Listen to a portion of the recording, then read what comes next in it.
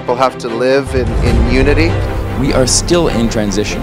Civil society has been decimated. Of course, we rely on media. And I think the government has not done enough. The international community has failed to respond. No place in the world is perfect. Subscribe TAG TV YouTube channel and press the notification button.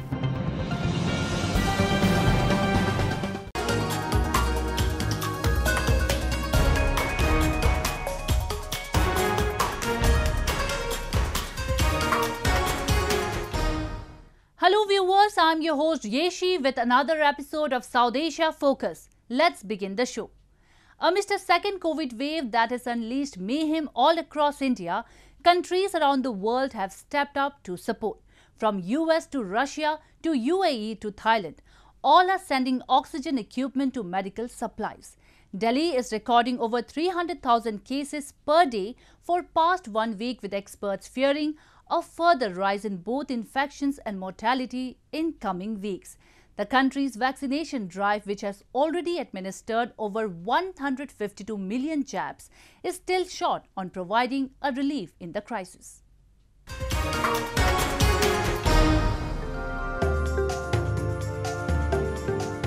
The first US flight carrying oxygen cylinders, regulators, rapid diagnostic kits, N95 masks and pulse oximeters arrived in the Indian capital New Delhi as India posted another record daily rise in coronavirus cases. The United States will send more than $100 million in medical aid, including 1,000 oxygen cylinders, 15 million N95 masks, and 1 million rapid diagnostic tests. It also has redirected its own order of AstraZeneca supplies to India to allow it to make more than 20 million doses. Shipments from other countries continue to pour in, with a third one from the United Kingdom reaching earlier in the day. Romania and Ireland also sent supplies.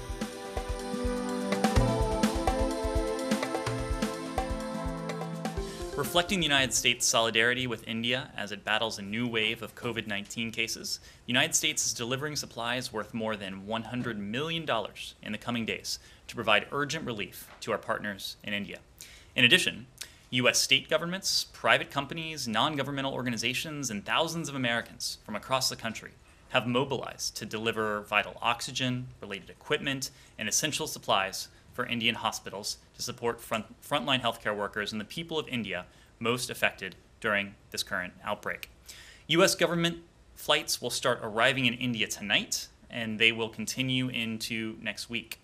Just as India sent assistance to the United States when our hospitals were strained early in the pandemic, the United States is determined to help India in its time of need. India received 22 tons of aid from its traditional ally Russia through 2 urgent flights in the wee hours that landed in New Delhi.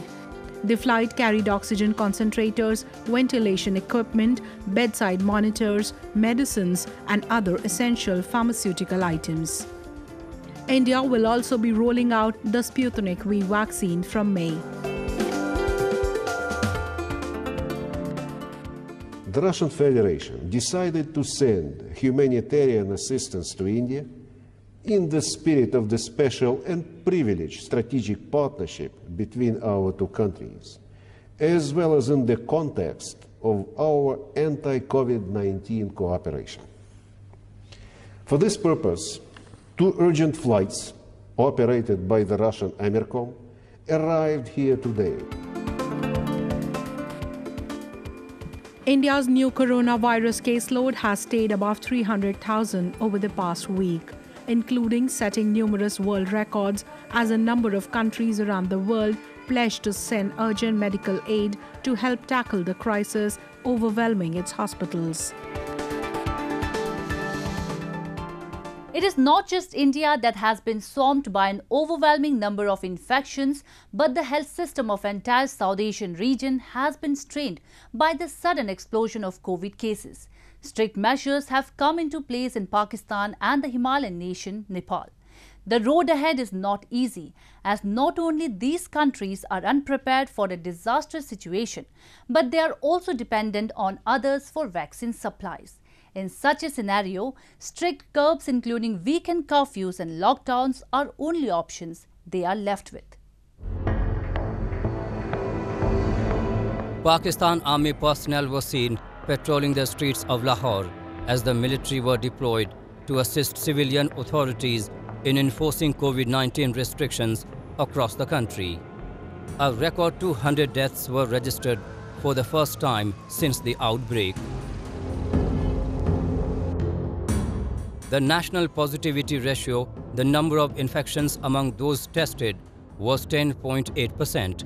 The death rate, the number of infections resulting in fatalities, hit the highest point since the start of the pandemic, reaching around 2.2%. Now soldiers have been sent to 16 major cities to make sure residents wore masks in public and shops and non-essential businesses were closed after 6 p.m. The army, along with paramilitary officers and police forces, drove through the streets to check compliance to the rules. Military spokesperson Major General Babar Iftikhar announced the deployment in a televised message as the official said that the healthcare system was nearing its breaking point.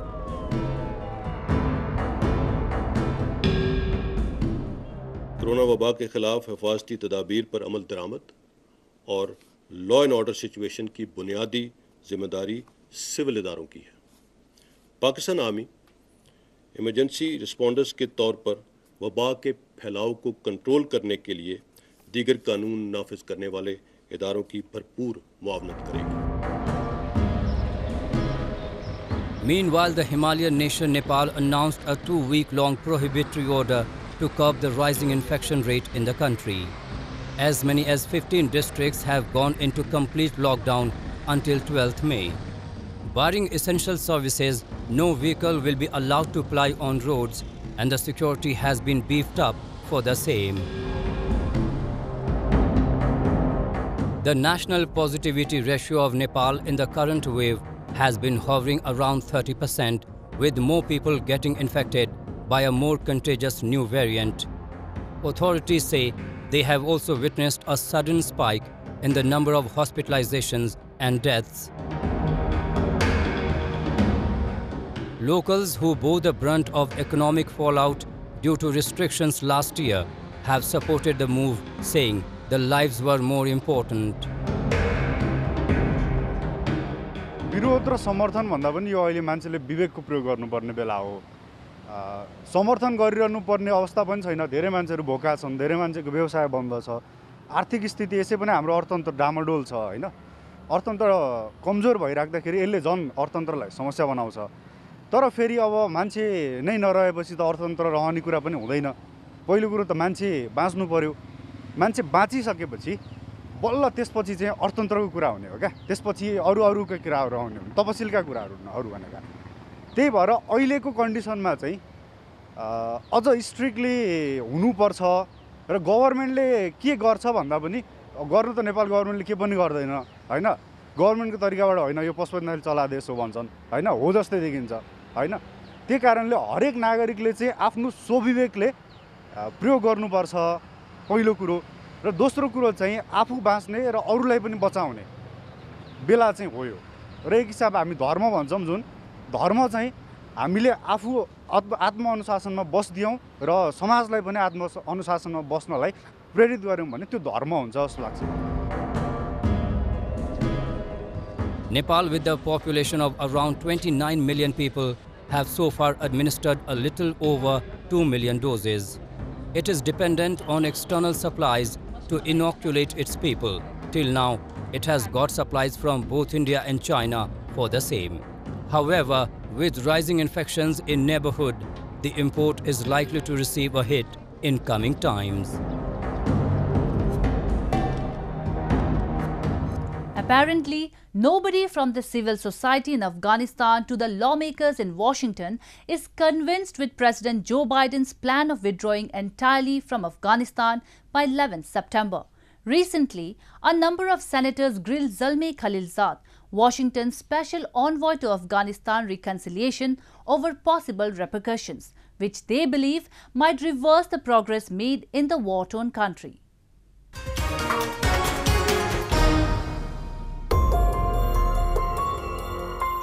Just days into President Biden's call of withdrawing completely from the war-torn country, prominent voices in the United States have started raising questions as to how feasible it will be to leave Afghanistan.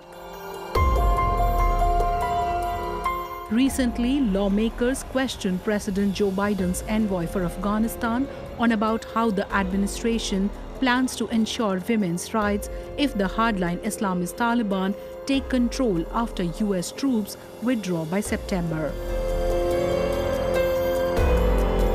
A number of US Congress members have expressed skepticism about the plans to bring home the 2,500 remaining troops.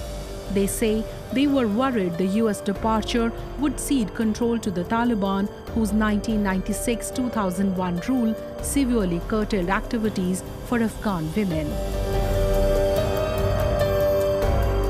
What can you say publicly in terms of what the predictions are in terms of Taliban treatment of women should they take over the government? Again, personally, I'm concerned about public executions and other forms of brutality that will just be so incredibly offensive. And if that's the case, what do we do? Are we going to sit back and just watch that, wring our hands, and mourn the fact that we had made so much progress? And by the way, I think America and allies have to take pride in the progress that was made. I think that's probably our biggest concern here, is having all that progress be for naught. Under the Taliban, women were barred from education or work, required to fully cover their bodies and faces, and could not leave home without a male relative. Moral offences were punished by flogging and stoning. When Biden made his announcement on April 14, he said the United States would continue providing assistance to Afghan security forces and to civilian programs, including those for women and girls. The September 11 deadline, which marks 20 years since the attacks on the United States that prompted Washington to go to war in Afghanistan, extended the US presence there beyond a May 1 deadline negotiated under Trump. We don't have a good history of taking care of those who sided with us in conflict and making sure that if they feel they cannot sustain themselves in their country or are unwilling to do so, that we take care of them. And that sends a global message. Don't fight with the Americans, because when they're finished, they leave you behind. That's not something we can tolerate. Zalmay Khalilzad, Special Envoy for Afghanistan Reconciliation, while testifying before the Senate Foreign Relations Committee, said with conviction that the whole exercise will be conducted in such a manner that Afghan system doesn't collapse post-withdrawal. I don't personally believe that there will be an imminent collapse. I know there are others who've had a different view. I believe the choice that the Afghans face is between a negotiated political settlement or a long war. Experts fear that a complete withdrawal could lead to the country erupting in a full-scale civil war, providing Taliban an opportunity to return. They also say that Afghan security forces have not reached a level of war competence where they can fight and defeat the Taliban and Al-Qaeda on their own. Their limited capabilities have further been dampened by scant resources. Threats and attacks against civil society members and other champions of freedom of speech have already increased sharply in past few months, with fears of this freedom receiving the fiercest of blow if the hardliners make a comeback.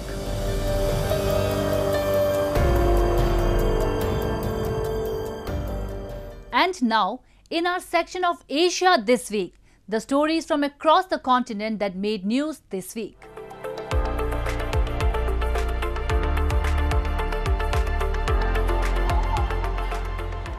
Bangkok Suvarnabhumi Airport has converted part of its check-in terminal into a COVID-19 vaccination center. The 42 check-in counters on the 4th floor of the facility are now processing vaccinations for airport staff, airline staff and immigration officials instead of airplane tickets. The venue opened for vaccinations on April 26 and is overseeing 1,000 vaccinations a day.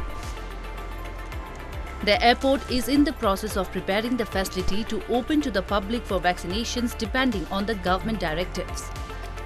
The government has ordered parks, gyms, cinemas and daycare centres in its capital, the epicenter of the latest wave of infections, to shut from April 26 until May 9. The country has reported a total of 61,699 since the pandemic began.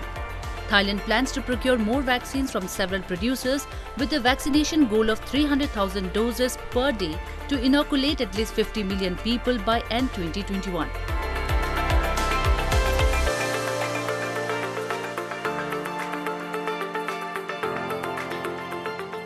About 100 South Korean athletes and coaches travelling to Tokyo for the Olympics this year received their first doses of COVID-19 vaccine as the country struggles to keep its inoculation drive on track amid supply shortages.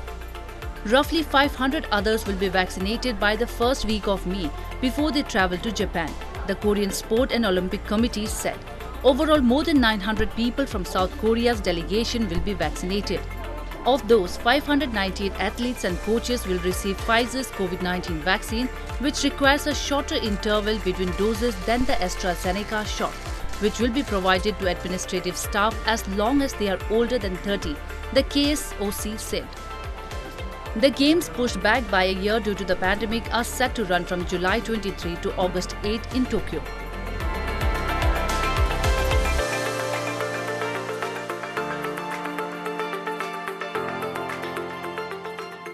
Motorbike riding is gaining immense popularity in Japan, especially among the youngsters. For helping these newbies in learning motorbike riding efficiently, Yamaha Motor Sales has come up with the Yamaha Riding Academy, where youngsters are taught the basis of motorcycle riding. These motorbikes are used for teaching people how to ride bikes. コロナ禍でやっぱり公共交通機関を避けてバイクでの移動、パーソナルコミューターとしての利便性といいますかね、良さが見直されているっていうのは間違いなくありまして、ニューカマーというかビギナーの方が結構入ってこられて、ビギナーの方に向けてのよりレベルの高いアドバイスをするための、カリキュラムの開発ということで、ヤマハライディングフィードバックシステムという、仕組みを開発したと。The motorbikes used during the training process are equipped with a device that measures GPS logs to obtain data on position, speed and acceleration during driving. During the lesson, riders drive on a test course with poles under the guidelines of an instructor. In the corner part, a photo is taken. At the first run, the driving data is obtained from the measurement device and then the instructor advises the rider for better driving. The measurement data displays the speed where it accelerated and how it is structured to turn corners to make it easier for the rider to understand. After listening to the instructor's advice, the rider starts to drive again. 一定のスピードというか、コーナリングの部分で一定で走ってがばつかないように意識します。Yamaha's accumulated know-how as a pioneer in motorsport helps riders around the world. Bike lessons like these will also be organized in China and Thailand.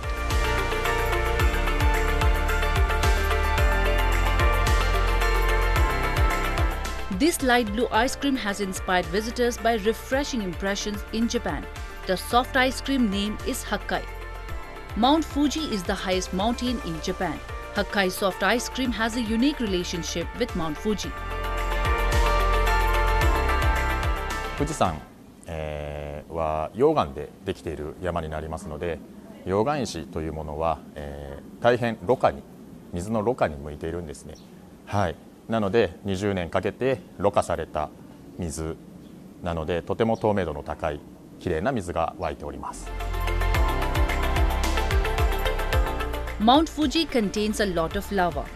Snow and rain melt by the lava of Mount Fuji, then get filtered to crystal clear water, which becomes spring water in the pond. The place has a souvenir shop Ikumoto that sells Hakkai soft ice creams introduced by Nissei. The ice cream has flavors like matcha, peach and muscat. すごいこう透き通る青い感じと綺麗な青がマッチしてるかなって思います。หอมรสชาติหวานอร่อยมากหวานมันมากเนื้อ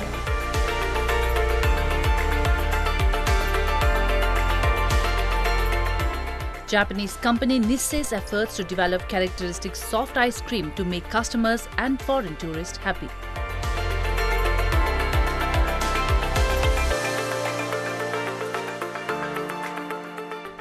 Moving on to our cultural section, in which we take you to the different parts of India where Hindu devotees recently marked the annual festival of Hanuman Jayanti amid the raging coronavirus pandemic. The events were largely silent owing to COVID-induced restrictions. Hanuman Jayanti is a significant Hindu festival that marks the birth anniversary of Lord Hanuman, who is believed to put an end to the miseries and hardships of his followers. Hindu devotees in several parts of India offered prayers from outside temples on the occasion of Hanuman Jayanti to mark the birth anniversary of Hindu god Lord Hanuman due to the deteriorating COVID-19 situation across the country.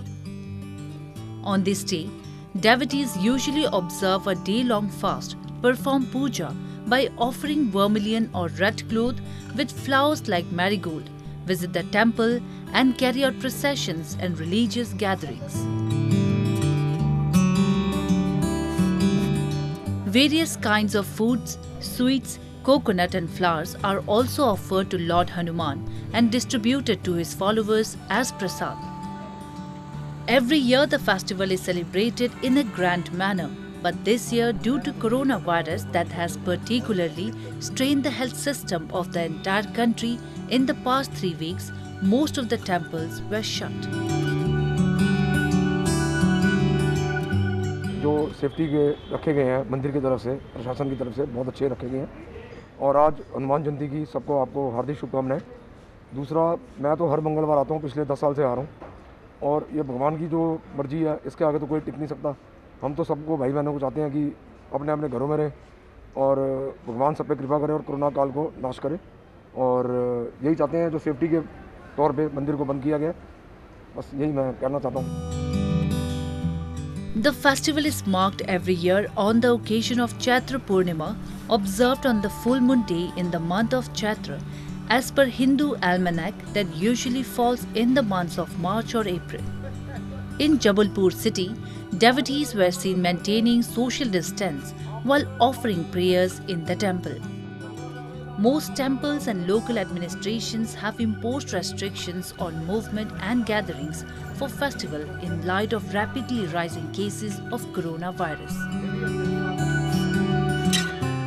उनको समझाइश दी गई है कि वो social distancing का पालन करें और चूंकि कोरोना बड़ी तेज़ी से शहर में फैल रहा है, लोगों को सुरक्षित रहना पुलिस का दायित्व है, तो उनको समझाइश दी गई है कि वो घर में रह के अपनी पूजा अर्चना करें और भीड़ का हिस्सा ना बनें। Hindu Lord Hanuman is a symbol of vitality and strength. He is also believed to help devotees get rid of evil influences. In Hindu epic Ramayana, Hanuman helped his master Lord Ram to annihilate the kingdom of Sri Lanka, headed by Ravan, who had kidnapped his wife Sita and enabled her rescue.